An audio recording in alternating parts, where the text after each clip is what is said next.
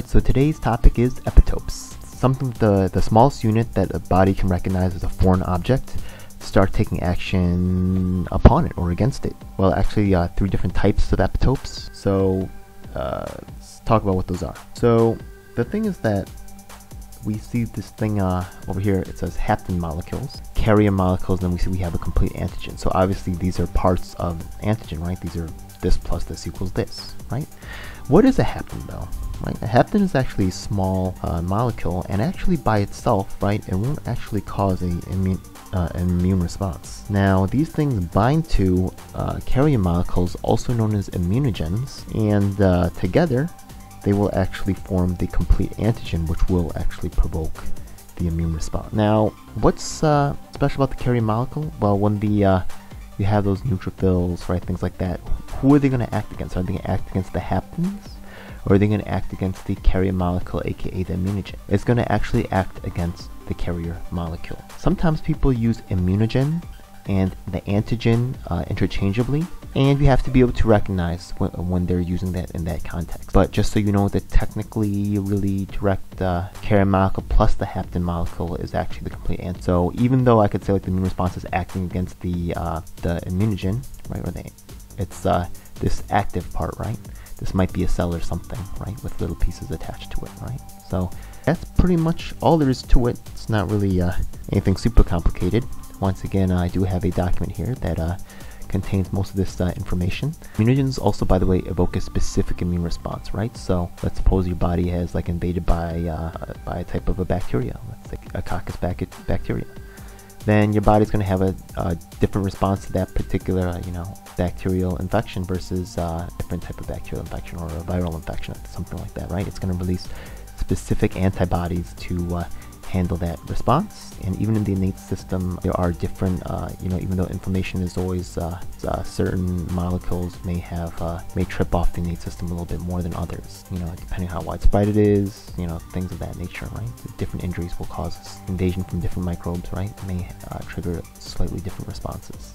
The level of response, right? Because let's say, for example, like a larger parasite, right? That will still the same thing, inflammation, thing like that, but it's just a larger beast inside of your body, so it's just going to have a larger effect. More cytokines bringing in. So there is that statement can be misconstrued, right? That's just why I'm repeating it, because you will have the same reaction, right? But the level, the scale of how that reaction is triggered will be due to different qualities of the microbe or foreign object. Okay.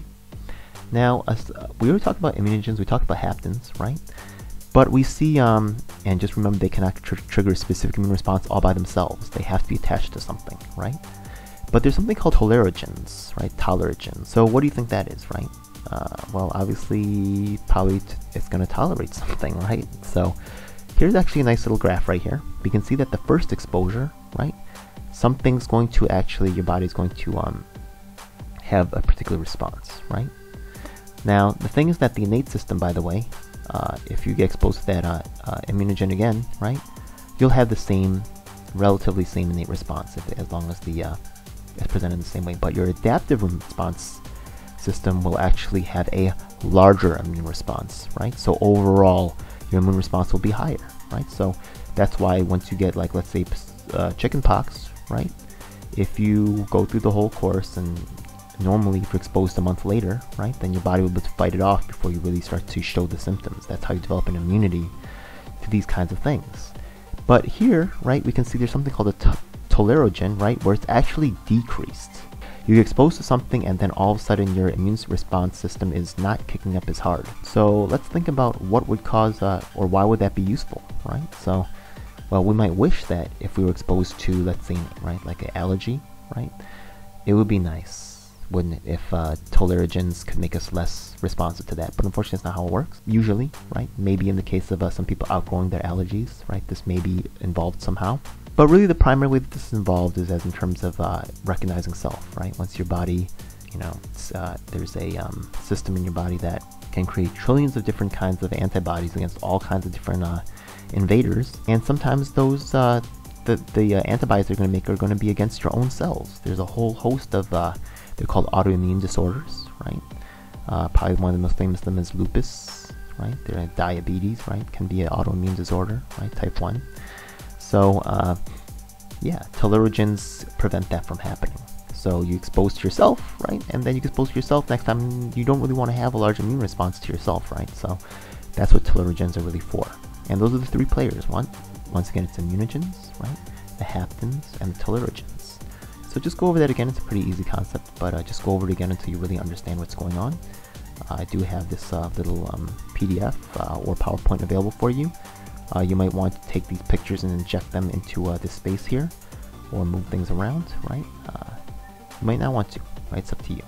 But for your own personal notes, it's best if you rewrite them and do them yourself. So I just hope this was helpful. Check out the rest of the series. Thanks. Bye. Alright, that's it. Thanks for checking out SGU TV. Please make sure to like, comment, and subscribe, and check out our other videos.